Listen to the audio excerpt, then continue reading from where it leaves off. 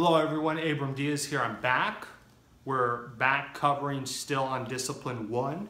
This time we're covering shot number 4.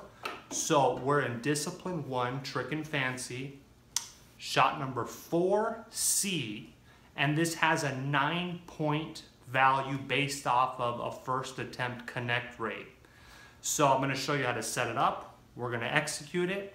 And I hope you guys are enjoying yourselves watching these videos as I enjoy filming them. Let's get down to it. Setup takes a little while, so bear with me, but it's all worth it in the end. What I like to do is you want to start off with a standard butt. I like to use one that doesn't have a wrap. The reason for that, assuming I underhit the shot, the wrap, whether it's leather or linen, doesn't have the tendency to slow the ball down. We're going to take our cue stick butt, we're going to wedge it underneath the rail, underneath the short rail. The pin of the cue just meets with the pocket. Then we're going to take 4 blocker balls, and the first blocker ball is frozen to the cushion at the half diamond mark. Then we're going to have a 1 ball spacing between the rest of them.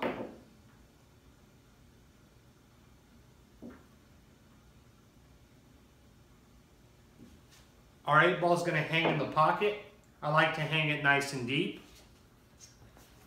We're going to take our rack and we're going to butt it up against the foot stream, and we're going to, not the foot, the short rail, and we're going to have it right up against the pocket point.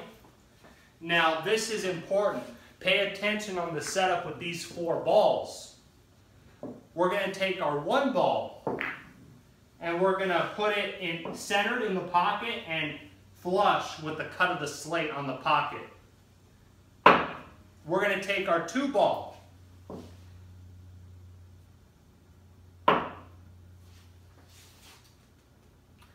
Our 2 ball is going to be frozen to the 1 ball and then staggered slightly left so that the line of tangent points to the left half of the pocket.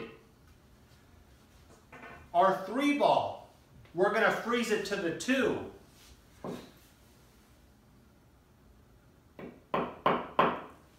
And the line of centers between the 2 and the 3 points at the left half of the side pocket. Then we're going to take our 4 ball.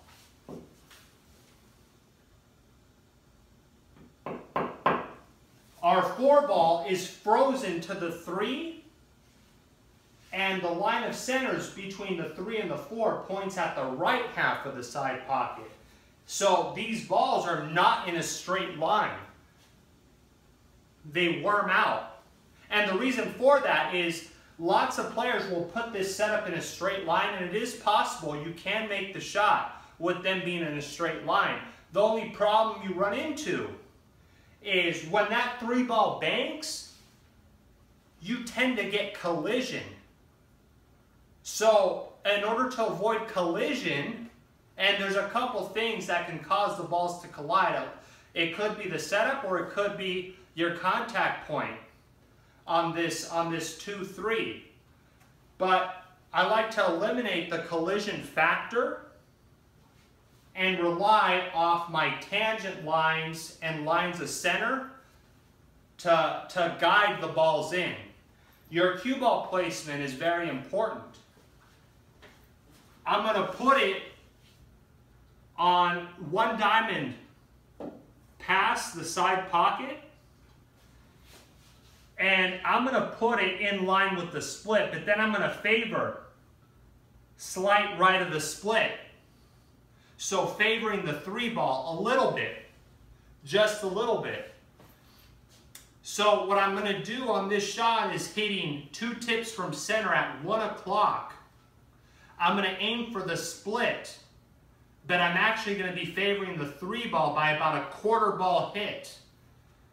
What's going to happen is the 1 ball is going to go on the side, the 2 ball is going to go in the corner, the 3 ball is going to bank back into this corner, 4 ball is going to go in the side pocket. Cue ball is going to stutter back into the short rail, spin forward into the butt of the cue, avoiding the contact on the blocker balls, and I'm going to pocket the 8-ball in the corner pocket.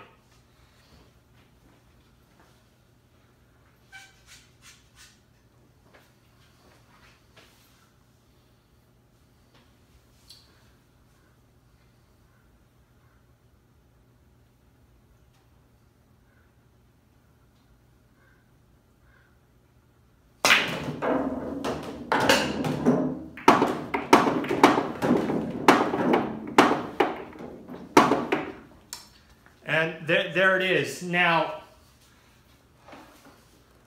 I was actually kind of hoping I would have missed the shot because there's an adjustment I want to show you, and I'm going to show it to you.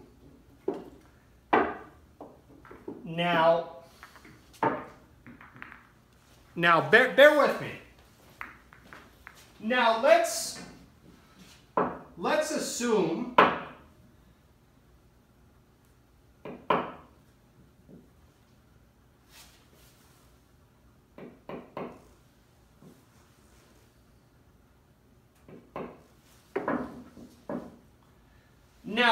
assume for a second that when that ball squirted forward, I clipped the 10 ball, which coming into these blocker balls can be a real issue if the cloth is brand new, because the cue ball is going to slide out a little bit more before that follow takes.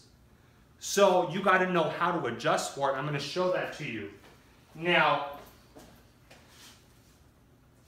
I have my preferred cue ball placement. Now, if I shoot it and I'm hitting that blocker ball, any of them, then what I'm going to do is I'm going to move my cue ball to the left. I'm going to put it directly in line with that split and still maintain the same contact point. The contact point doesn't change.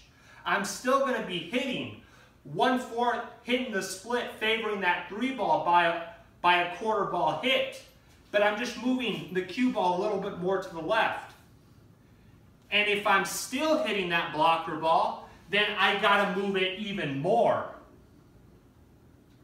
Now I'm favoring the 2 ball, but I'm still aiming for the split and favoring a quarter ball hit on the 3 ball first. That is the first ball that's always going to be contacted. Now, if I'm still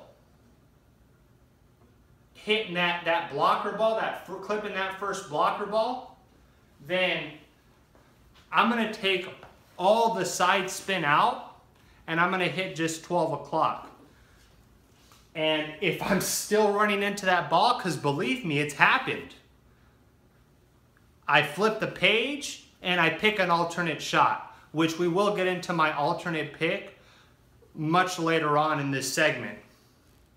So remember, rate, comment, subscribe, hit the thumbs up button if you like what I'm doing, and take care, guys.